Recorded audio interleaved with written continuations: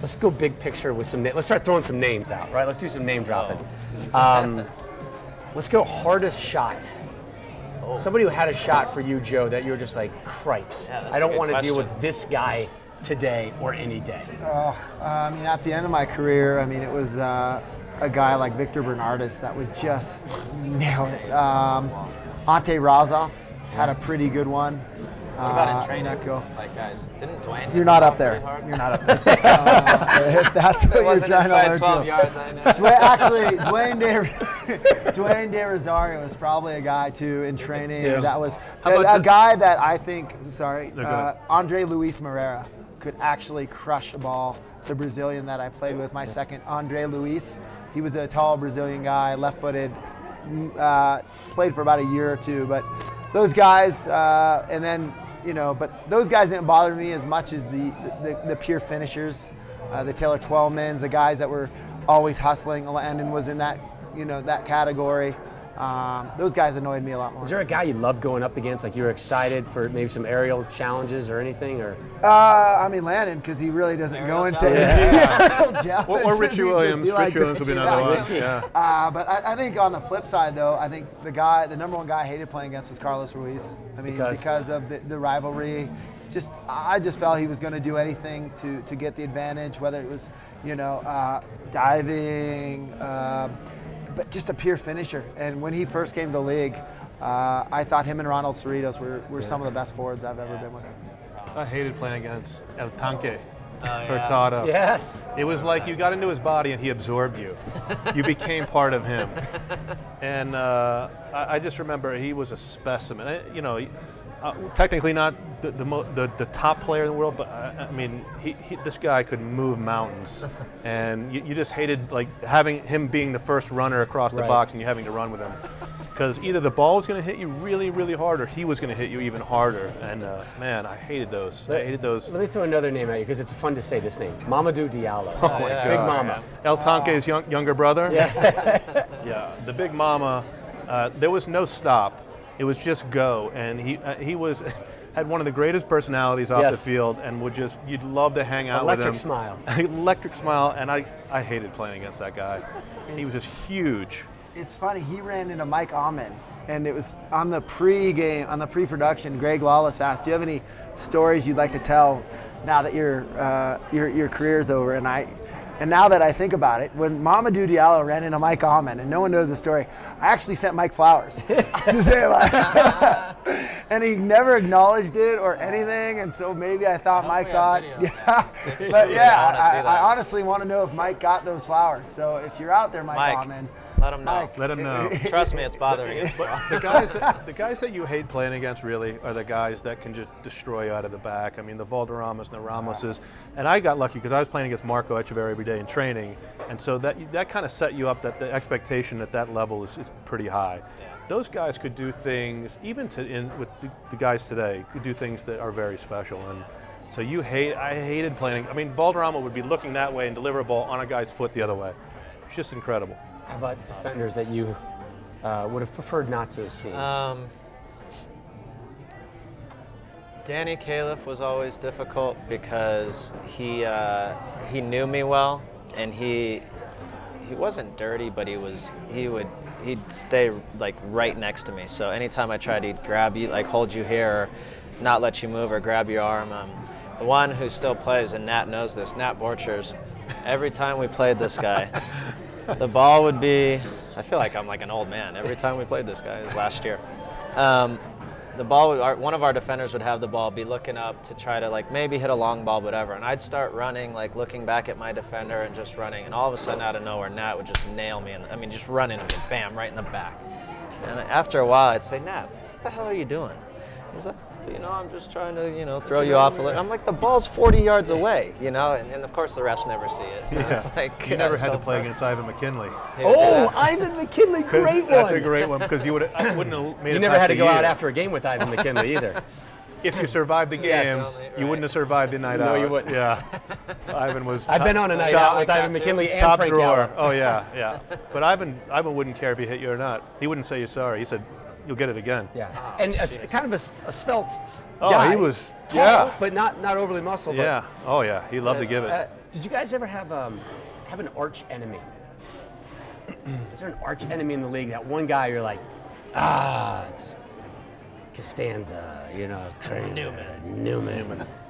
Is there a Newman out there for you guys? I have one. Yeah? Who? And I don't know how this came about, and I really like the guy now. And I think as our careers have gone on, we started settled. For some reason, John Bush and I always had something. There's something always going on, and maybe it's little man complex with us or something. Like I don't know what.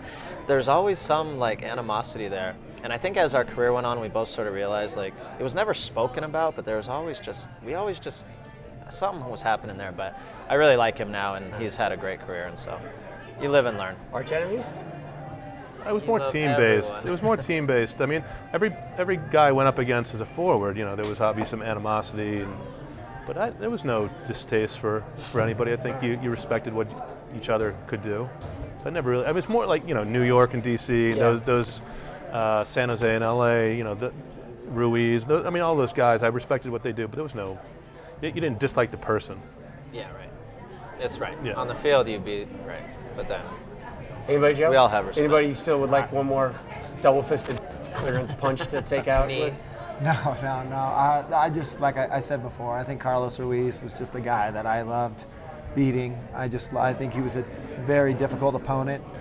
Whether he was at LA or even Dallas later on, I thought the first couple years in Dallas, he still kind of was playing up to his standard. All right, give me a smack talker. A smack talker and the smack talk. You mean besides Steve Ralston? No, I'm just kidding. Yeah, right. Steve didn't say a word. I was going to say, I missed that one. I wasn't on the field, but I heard Kyle Beckerman. Oh, yeah, Kyle really? talks a lot. Kyle talks a lot. Kyle's fun, though. I mean, I've grown up with Kyle, right? So we played on the 17s together. Yeah. And we'd have games. We'd have, played in a U.S. game 3 days before, and on the weekend we'd be playing. And he'd be like, F you, Landon. I'd be like, dude. We grew up together, match up. But I love Kyle. I mean, Kyle's the guy. He's top 5 guys you would take on your team right now today because he's a competitor, he cares, and he wants to win. I mean, so you love it. But there was times in games where Kyle would get mad at the ref, and he'd say, "Oh, the refs gave you another penalty. Landon. What are you going to ask for another penalty? You guys going to get another penalty?" And I'd say, "Kyle, I didn't make the decision, dude. Why are you yelling at me? Go talk to the ref, And then he kind of quiet down. Yes, we are, Kyle. Yes, LA will get another penalty. Who's a good one who we actually played with was Troy Dyack. Troy loved to talk, and I loved listening to him. With the boot, the hat and the boots coming in. I just loved hearing some of the comments he would make. What would he say? Some were classy. Watch out, boy. Watch out. I'm coming. One of the best characters. Do you remember Troy. The New England game when he got sent off? Do you guys remember this game? Yes. So we're playing at home. Down 2-0. We're losing 2-0, and he gets sent off. So next thing you know, we're all trying to organize ourselves. What are we gonna go to 3 in the back, whatever. And we look down the other side of the stadium. Troy's got his shirt off, and he's going like this, riling up the crowd. He just got sent off, right? We're 2-0 down, And we actually came back and tied 2-2. And then in the locker room, he's like, "I had to do that to fire you boys up," We're like, "Get out of here, dude." That was awesome. What was it like playing at Spartan Stadium, the cozy confines of Spartan Stadium? I loved it. Because? I went from one of the biggest stadiums at DC United to one of the smallest, and we used it to our advantage. Teams did not know how to play on it, and it really gave us a competitive advantage in terms of being a technical team and being able to move the ball and being able to get the ball in front of goal, and especially with guys like Landon and Dwayne and all the guys we had up front, they would see the ball a lot more, and so we really used it to our advantage. Yeah, it was awful because I played with the Earthquakes in the beginning, and then playing with Colorado against them, you just felt you were in a cage. Yeah. It was just you just were suffocated. I just remember one game, I think the first half, I just felt like they were just coming at us all game long. You'd punt the ball, it would come right back at you. You had Brian Ching, Landon, Brian Mullen, Ramiro Corrales was attacking. I wouldn't be surprised if Pat Onstead had a shot on goal that game. I mean, it was just... He could have scored a goal. Yeah, it was ridiculous. So, I mean, as a home team, it was the best. Because you just felt when Frank came in, and these guys will tell you, it was a special place. Yeah. A lot of special games happened there. But on the flip side, if you're against San Jose, I mean, think about it. The best comeback in MLS history was there. That whole 2003. That nobody saw. Yeah. But Yeah. but I'm just saying that was a very special place, and to play against and to know the history there, it was very intimidating. Cotton Bowl. Beautiful grass. I love best Right? field. Best grass, everybody says that? Oh, what a field. It was like playing on a green. Yeah, like a putting. Yeah. Literally like playing on a green. You're just looking for the pin. That's all. I mean, it's just beautiful. Because the ball, when you would go to strike a ball, it just sat perfectly. So it was just so easy. As if you're going to shoot a ball, you knew if you hit it right, it was going. It was going to do what you wanted it to do. The challenge was getting to the 90th minute at 110 degrees. 90th minute or Still alive. Ninth minute. Yeah. Yeah, 9th minute.